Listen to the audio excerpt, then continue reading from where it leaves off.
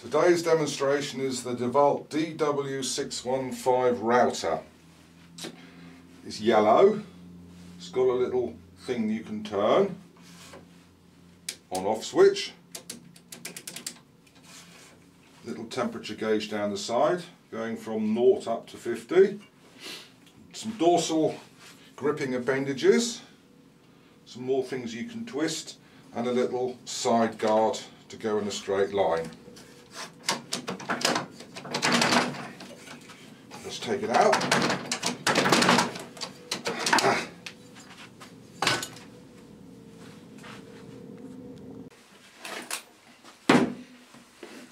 You have a nice little collection of router bits of all various shapes and sizes with a nice little picture to show you what they all look like, but they never really do end up looking like the pictures.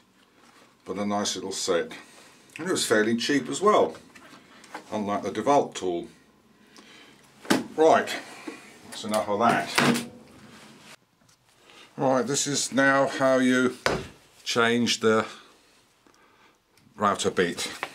Little black thing you push down and get the spanner in and undo it.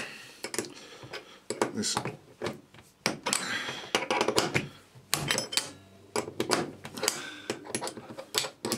I don't know why they have to make these things so awkward. Why can't they put a little quick release on it? Slide it out, slide the new one in, push down, and then proceed to clumsily do it up. But make sure that it is nice and tight, because you don't want to have it flying out halfway through a job, taking your toe off and ricocheting up and taking your eye out. That would put a bummer on the day. And there we go. Job done. Next, you have to know what height you want to set it at. And as this is just a little demonstration, you slide this piece, whatever you call it, up to the height you want. It's all going wrong. Right, and then I want it like that. And then tighten that up.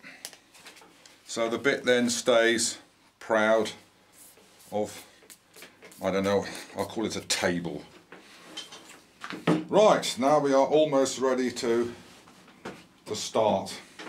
But first of all, don't forget to plug it in.